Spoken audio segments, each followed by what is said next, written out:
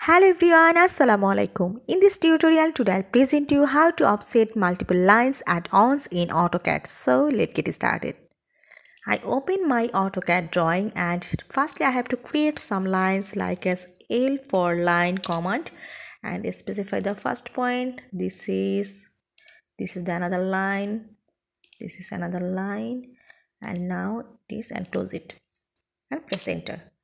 So I want to create offset in these multiple lines. So first you have to type the command O for offset and then press enter. Now specify the distance of this offset. I make this distance in 5 and then press enter.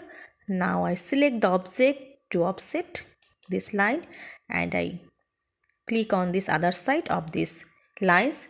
You see this is only one line is to be in make offset, but I want to make multiple lines. So how can you do this?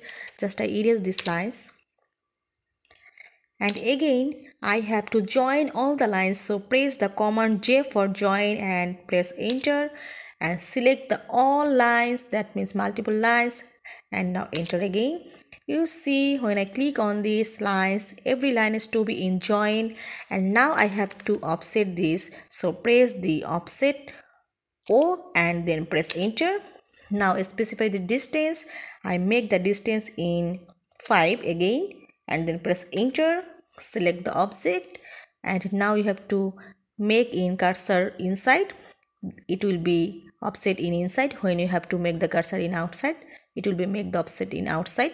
I make outside, then again I offset it in inside.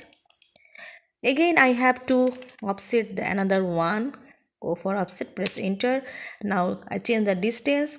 Distance is to be 7 and then press enter.